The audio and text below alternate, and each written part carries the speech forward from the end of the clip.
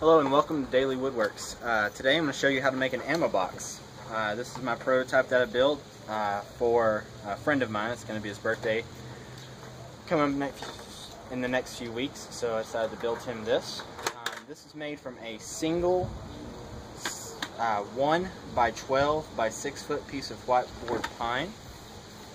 It's pretty easy to make. There's some simple cuts on the table saw. I used my brad nailer and glue to hold it together, and just got some simple latches to hold it together, simple hinges, and some stain and wipe-on poly.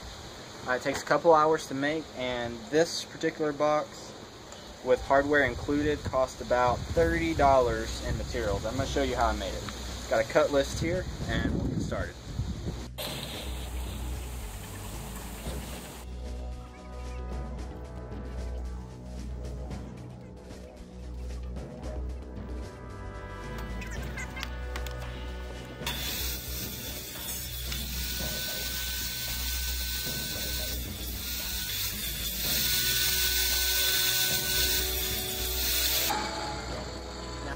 I got this little tool at Sears, and it's marked Craftsman. I didn't know until I looked at that, but Craftsman's only available at Sears.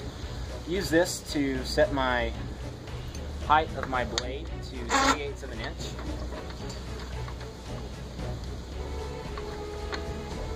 And just check and make sure that at your highest point it still sits flat, and that's just barely touching that tip. Then you set up your fence right at about 9/16, and that will cut a groove in your boards to accept the panel for the bottom at just the right depth and height.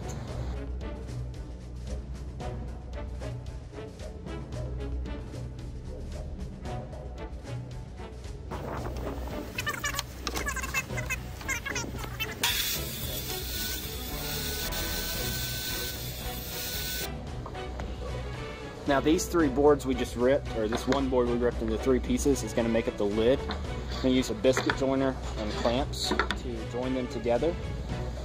And then once that's dry and I have the box built, I'll rip this to size.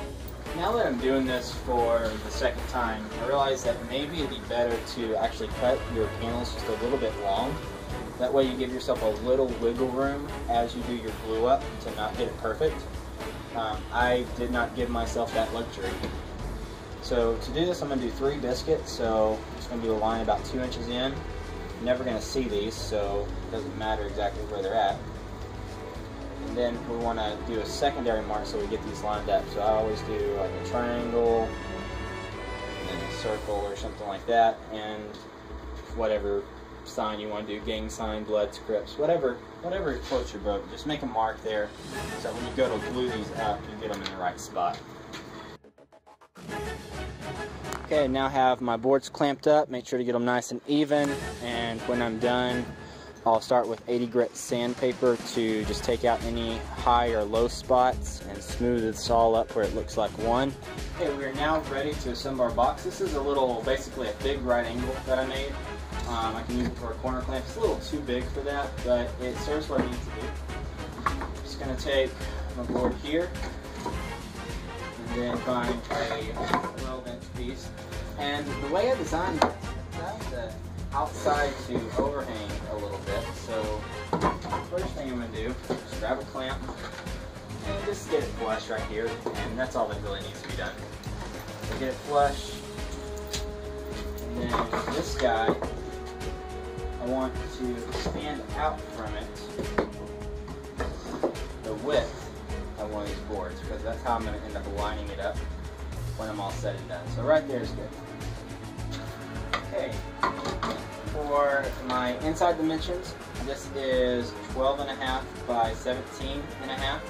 Basically, I just added a 1/2 inch to my measurements, and that should fit in my slots with a little bit of work. I sand down the edges.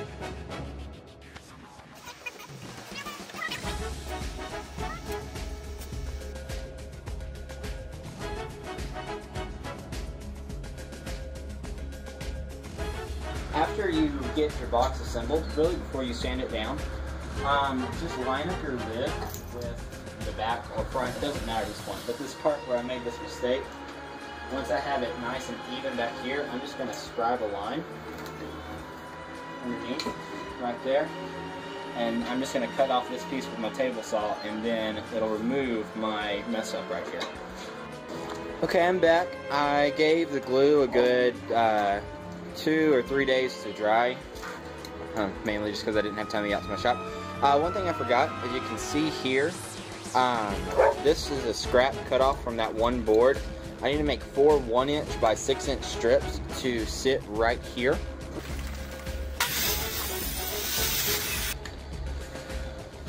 Now I'm setting my fence up to 1 inch and just pick the best edge and start. Just 1-inch strips. Okay, this is the same process with everything else. It is using, these are 1-inch by 3/4. They're going to fit right here, and then I'm just going to glue and nail these in place.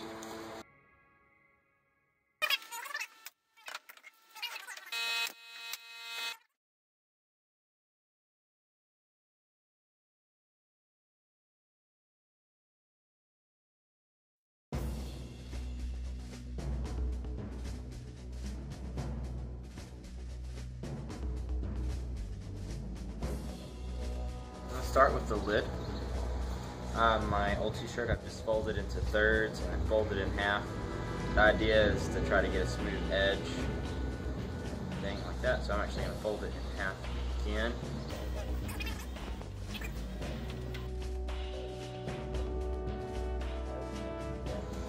To elevate this, I just took some scrap plywood that I had sitting around and some drywall screws, and I ground the tips off the drywall screws so it wouldn't be too sharp, and that gives me, elevate this in a very small contact point. It's a cheap and easy way to do large flat surfaces like this. I've got a box full of them. I just made as many as I needed for a bigger project. This just has about 4 on it, and when it's done, just flip it over and start on the other side.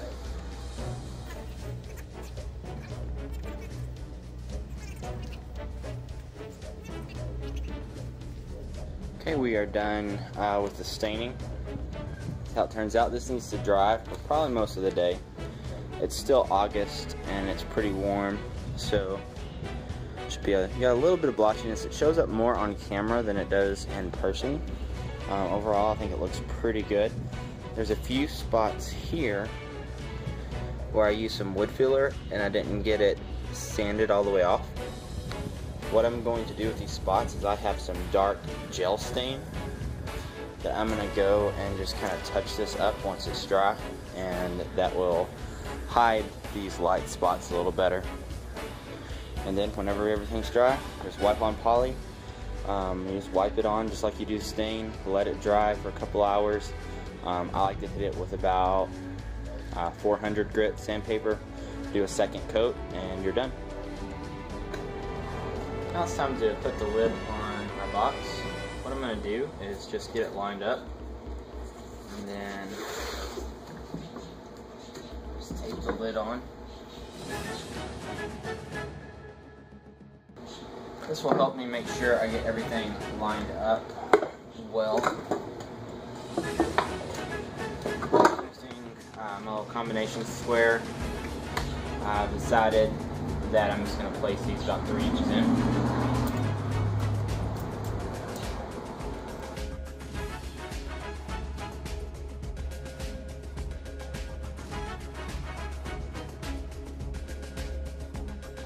Line up the screw holes. I just took the beam out of my combination square, and that helps me get a straight edge. Just center this by eye. Alright.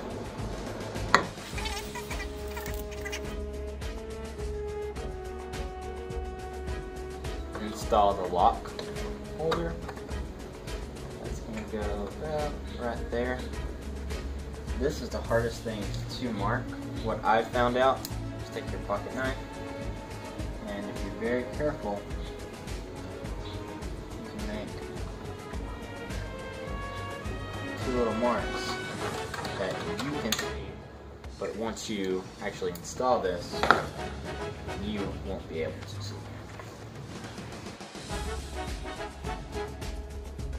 And we're done. This is how you make an ammo box. 1 piece of pine, $2 for some hinges, some latches, some handles for about $30 and a few hours of labor. You get a really nice tote that you can use for a toolbox, you can use it for an ammo box, you can use it to store a whole bunch of different things. It makes great gifts. It's one of those things that I would like to sell, but with about 4 hours of labor into it, I have to charge about $100 for this. I don't see that selling, but I don't know. I might try putting this on my Etsy store and see what happens. You can cut a stencil like I did on the first box and just put your name or your friend's name or a client's name right on the top.